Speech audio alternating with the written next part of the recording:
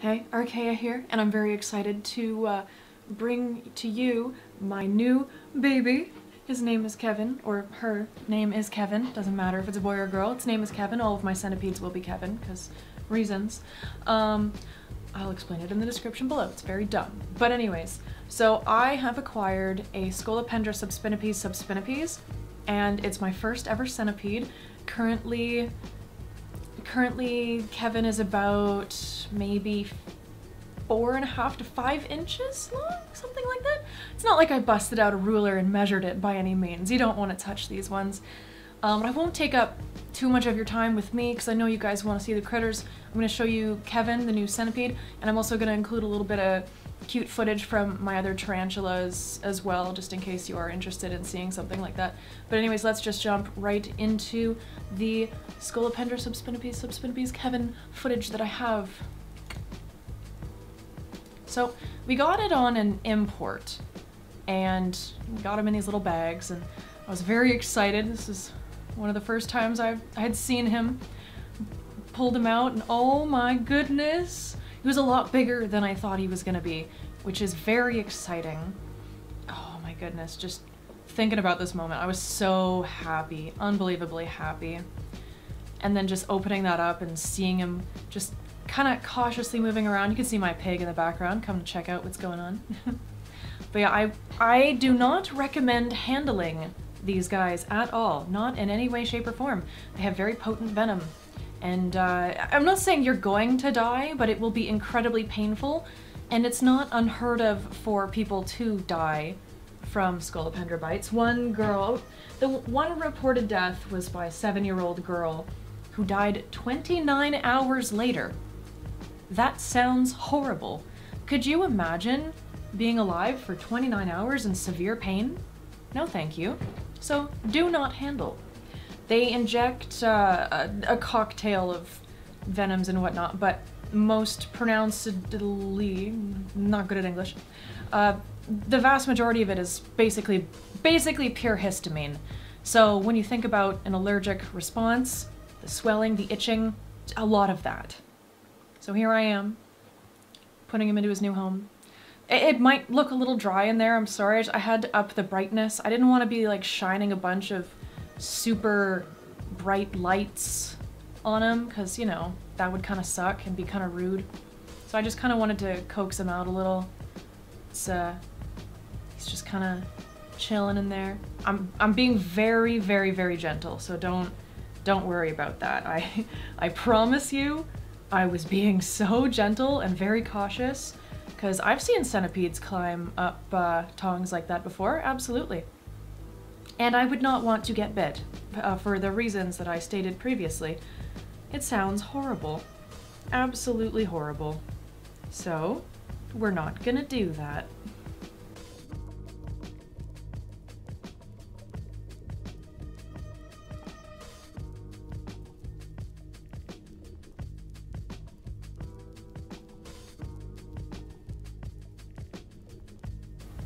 Didn't want to bother him too much, but I also did want to get them out of the cup. I didn't necessarily want to leave it in overnight, which wouldn't be the end of the world, but I did kind of want to see him wander around a little.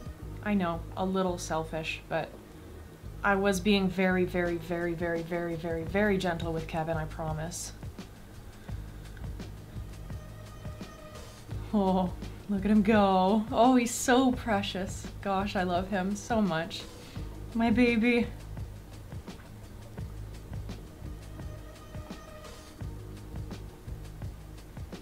I don't think Kevin was really quite ready to leave the cup. It probably spent a few days in that cup. Poor little guy. You can see he's trying to crawl back over the soil that he did have, and it kind of falls down on him, unfortunately. But of course, you know, he wasn't hurt or anything. He's just... he didn't know exactly what to do. They don't exactly have very good vision. And here he is exploring his new little home. I do keep it quite humid in there. I have a sphagnum pile up in the top corner, which I keep quite moist so that it produces a little bit of humidity, because you can see I have a screen top here. I made sure to get a big enough enclosure that even when Kevin is fully grown at about 20 centimeters or 8 inches, he still will not be able to escape there. But I did give him a couple inches of soil so that he could dig around, and I am keeping it, like, I'm not keeping it, like, wet, but I'm keeping it damp enough that it's appropriate. You can see him kind of looking around a little. And that is the last I've seen of Kevin. That's it. I haven't seen him since, and it's been about 2 weeks, but he's still alive, so that's very exciting. Very happy about that. So, that is the footage that I have of Kevin. That's everything. He is still alive though, even though I haven't seen him. I put in some food for him. I crushed the head of a cricket, put it in, it disappeared. That's probably going to be our relationship going forward, and I'm totally okay with that. If he wants to stay hidden, totally cool. As long as he's comfortable and happy, I'm just happy to know that he good, she good, Kev good, Kev good, good Kev?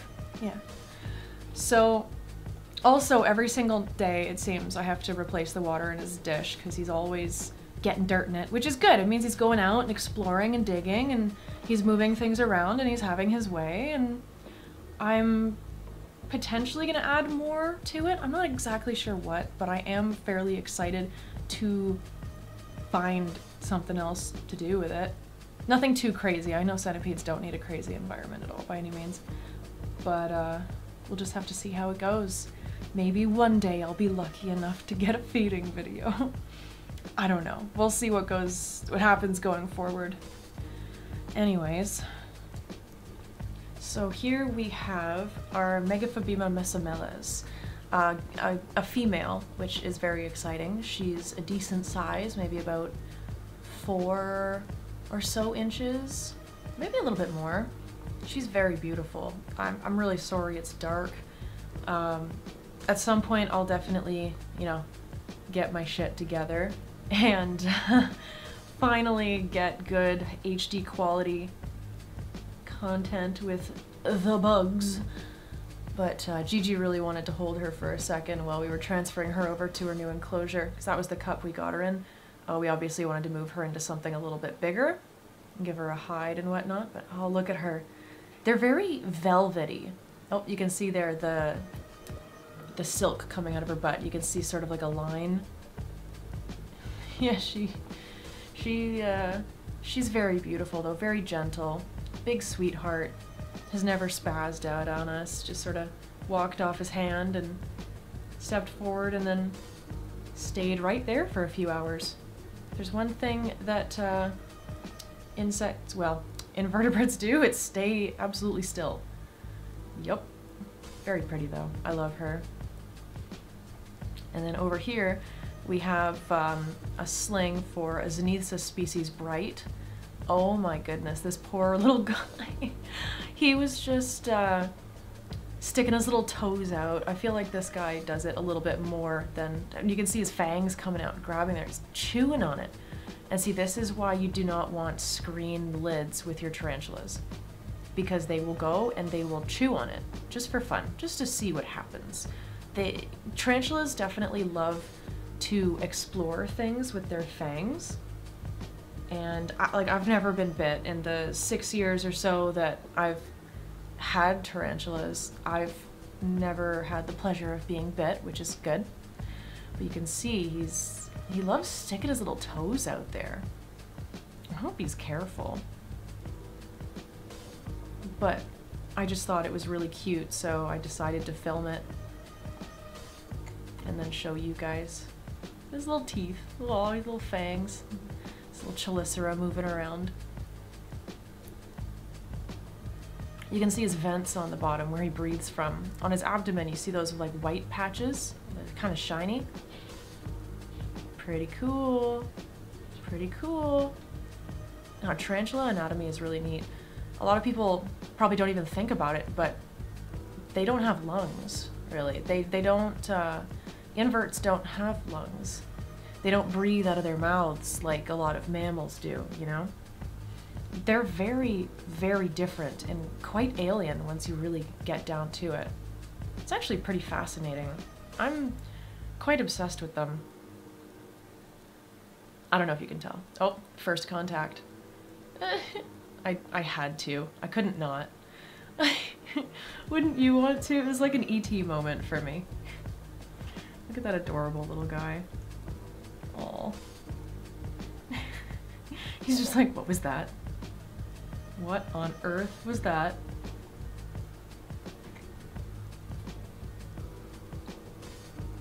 Like, I've had enough of that. I don't like that. That's not good.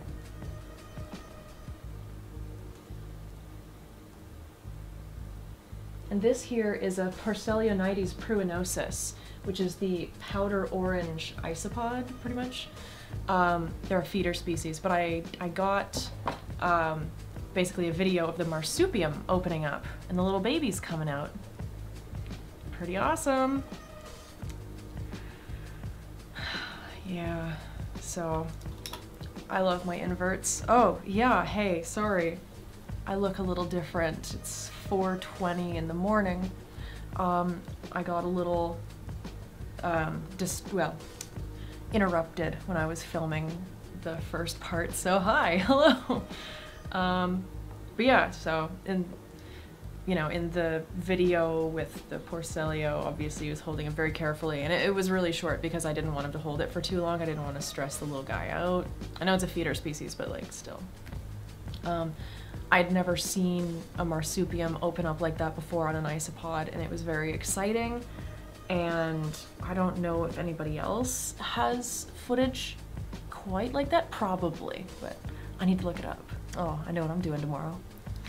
But I don't know, I just thought it was really cool, and I guess I'll shove some more information down your throat. So isopods, like the little pill bugs, field lice, stuff like that, they're crustaceans on land that are marsupials. Because they have a marsupium. They raise their babies in a little pouch, which is really cool. So they're marsupial land crustaceans. They're not insects. They're more closely related to crabs than they are ants. You know, it's really cool. I think they're neat. I think they're adorable. I have several different species of isopods, and I'll probably make videos on them too, especially my expansus. I absolutely love my expansus. They are amazing, and they're doing so well, and I'll try and bust out this camera for that. I just also don't like shining bright lights on my little guys. I'll figure something out. I'll work with the settings on here so that I'm not blinding them. But then I can get good footage. I have a Canon 80D, and I did not go to photography school. So YouTube, hello, I'm gonna be watching you a little bit more. Anyways, I hope you enjoyed the footage. I don't want to take up too much of your time. Obviously you guys are here to see the bugs, not me. The inverts. I'm gonna head out. If you enjoyed the video, leave a like. I'd really appreciate it. If you want to subscribe, I would like to put more animal videos out. I have a lot currently. At the time of filming, I have about 70 tarantulas, the centipede, I've got a snake, I have a tortoise, I have 3 hairless cats, I have a pig, and 2 quail. And there's 2 orb weavers that live in my windowsills, so like they matter. Maybe I'll do a feeding video with them because they're really, really cool. I'm a big fan of them. I've been keeping them alive for a while. I spray their web and I put food in for them, and then I watch them spin it up real quick. It's cool. If I can get footage, I'll definitely show you guys. It's just that the window is very bright, so it's hard to actually get good footage. Eyes can see stuff like that better than cameras. But yes, I'm gonna get out of your hair. Yes, if you would like to leave a like, maybe subscribe, I'll definitely be doing more videos like this, hopefully better quality. And yeah, I stream on Twitch every Tuesday and Wednesday currently at 7 p.m. Eastern until 3 a.m. There's a Twitter, there's a Discord, which all of you guys are more than welcome to join. The pet tab, the pet channel that we have, I like to drop pictures of the little guys whenever I get good new pictures. And if you follow my Instagram, then I do occasionally also post my guys there too. Little tarantulas and stuff. I gotta do more. I don't know, usually I get so caught up. I get so caught up in just like taking care of them, I forget to take out the camera and actually take pictures of them. So I'm sorry, I'm bad at this. But I'll try and make a point of it, especially when I move and I get a proper room set up for them. I'd like to get a good table with good lighting and everything. I'll get it all figured out, but for right now, you're just gonna have to deal with me being an amateur videographer. Anyway, thank you so much for watching, and I'll see you in the next video. Goodbye!